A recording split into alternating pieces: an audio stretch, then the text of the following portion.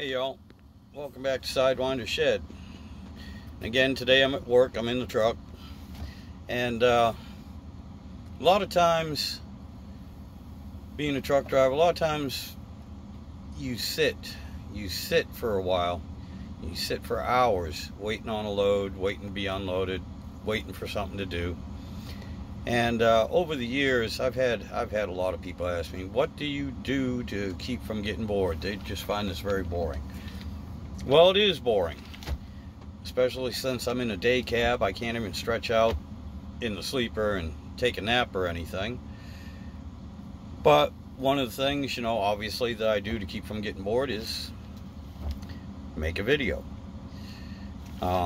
Nowadays, with the cell phones and computers and everything, there's plenty of options to kind of keep yourself busy. But I'm also old school. I've been doing this a very long time, over 3 decades, on and off for the first decade or so. But yeah, I've been doing it for quite a while. And I remember sitting in these vehicles, sitting in the truck, sitting somewhere. Already read the newspaper. Remember the old print papers? Already read them front to back. Did all the crossword puzzles, read books, did everything else. Sometimes when you run out of external stimuli, then you just start thinking. So what do you think about? Well, you think about everything. Oh my God, I don't know how many things I've thought about. Arguments with the wife, the ex-wife. And in my mind, I won a few of them. It doesn't happen in real life, but, in my mind, I won a few. But one of the other things that, just like recently, that's why I decided to make this video. One of the weird things that I was thinking about is time dilation. Space and time. Now, I'm not sure how many of you are familiar with this, but the faster you go and the closer you get towards the speed of light, the slower time moves for you. You personally do not notice any difference, okay? Let's say you were going from Earth to Proxima Centauri, which is roughly 4.5 light years from here, and you're traveling at the speed of light. From someone's perspective on Earth, it would look like if they could have a camera, we'll go with a quantum camera, which could transmit videos instantly, doesn't depend on the speed of light. If they could see you, the closer you get towards the speed of light, the slower you would appear to move to them, or my perspective here on Earth.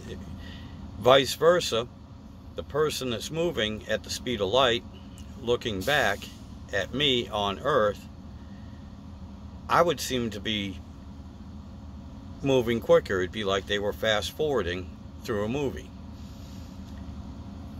So with that being said, and that is a fact, maybe I'm not explaining it well, but that is a given fact, and Einstein proved this also with his theory of relativity. Space-time is pretty much 2 different parts of the same thing, and they call that pretty much the 4th dimension. We live in a 3-dimensional space, but space-time, time is the 4th dimension. I'm not going to get into all that, but one of the things I was thinking is, yeah, here we are, we're on Earth, and the whole universe is very dynamic. The Earth spins on its axis. It orbits around the sun.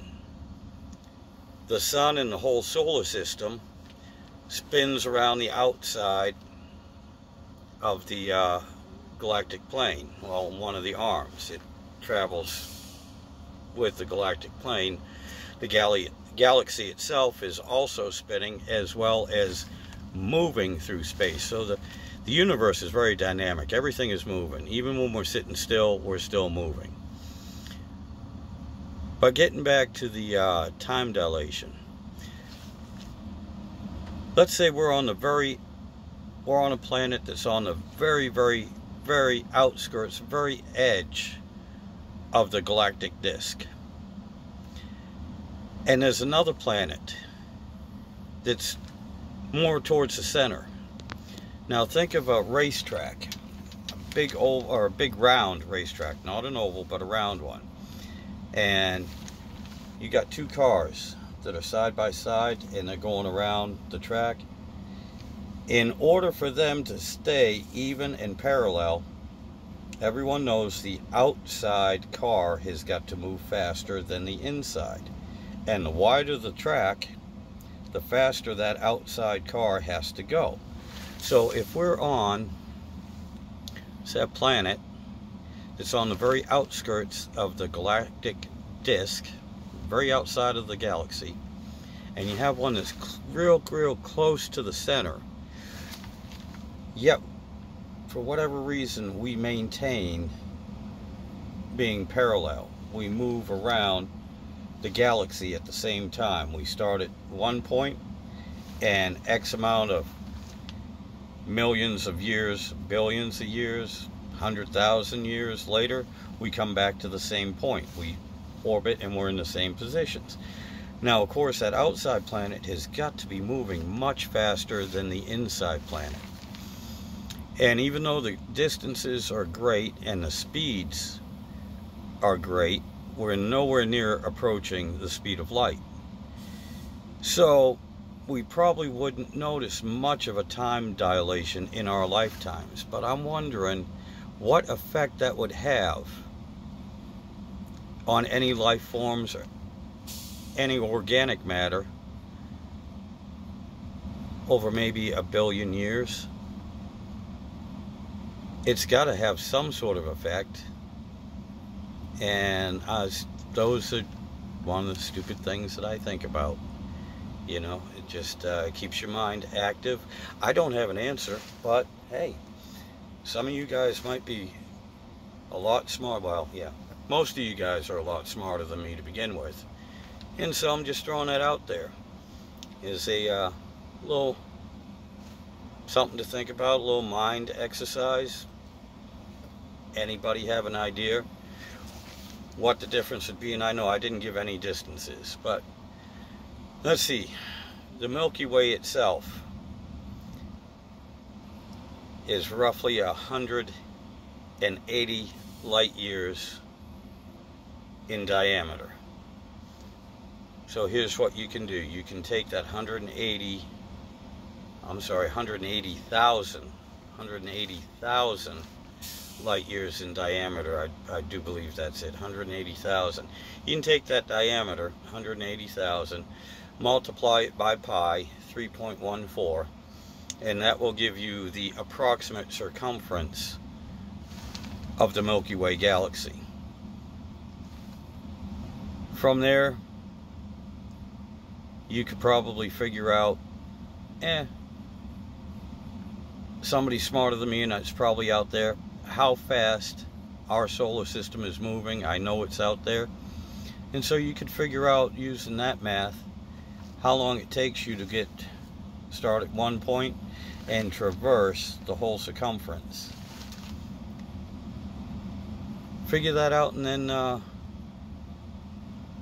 you know, imagine that there's another planet with life on it that's either twice as far away or half as far as the edge of the galaxy. And the time difference in over 1 billion years, how would that affect everything? Because somebody's moving faster than somebody else, somebody's moving slower. So that means even if it's a few microseconds a year, there's still a difference in the time. There's still time dilation. There's still a difference in time. Somebody's going to age quicker. Somebody's going to age slower. Some things from the slower person's perspective, you know, it's just, yeah, I'm going to confuse myself and you too. But anyway, hopefully you get the idea. It's just a mind exercise, and it's just one of the stupid things I'll think about every now and then. Anyway, y'all have a good day. Y'all take care.